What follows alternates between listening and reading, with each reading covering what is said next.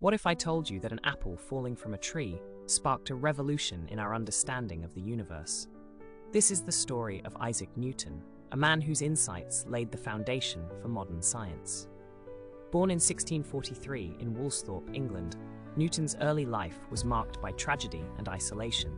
He attended Trinity College, where he began to explore mathematics and natural philosophy, laying the groundwork for his future discoveries.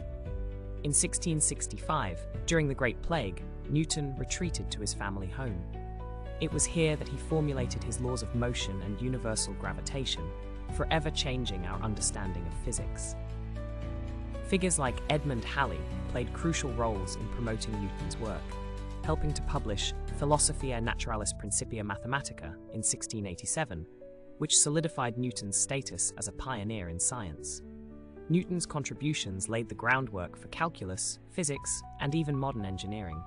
His legacy continues to influence contemporary science, reminding us of the power of curiosity and inquiry. Today, as we explore the universe with advanced technologies, we stand on the shoulders of giants like Isaac Newton. His quest for understanding the natural world inspires us to continue seeking knowledge.